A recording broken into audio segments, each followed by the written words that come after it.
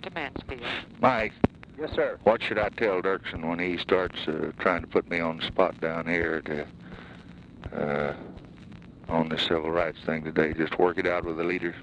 That's right. Tell him that I gave a report to you yesterday, that I told you that Dirksen and I were in constant contact and working together agreeably, and it would be your suggestion that he and I just keep working together, and it's our responsibility now. I'm going to tell him that I support the strong civil rights bill. He gave out a long interview of what he's going to tell me today before he comes, which is not like him. I don't know what's happening to him here lately. He's acting like a shit-ass. Yeah. First thing, he said he wouldn't treat his dog like I treated mine. And oh, I didn't know he said that. Oh, yeah. Yeah, I said I wouldn't treat my dog that way, and it's none of his damn business how I treat my dog, and I'm a hell of a lot better to dogs and humans, too, than he is. I stand my damn dog up and hold him by the ears so an AP photographer can get a picture, and another little guy that didn't know what he's doing, he writes a story that it's cruelty to the dog, and hell, I've known more about hounds than he ever heard of, but they got every dog lover in the country raising hell thinking I'm burning them at the stake.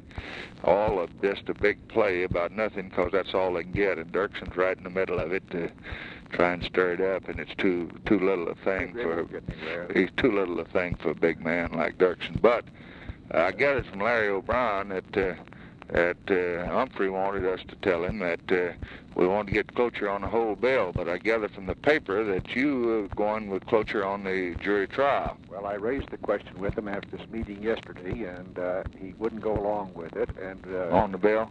On the bill. And I would rather go on the bill, but we've got to get those 23 to 25 votes there. Yeah. And if we can get Cloture on this, at least we'll break the ice, and we get enough committed, it might be in our favor this way.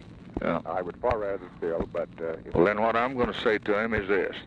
I'm going to say now, these details can't be decided down in the White House legislative-wise. I have the Attorney General, and he's in constant contact with Senator Mansfield and Senator Humphrey. And whatever you all work out, I'm sure will be agreeable.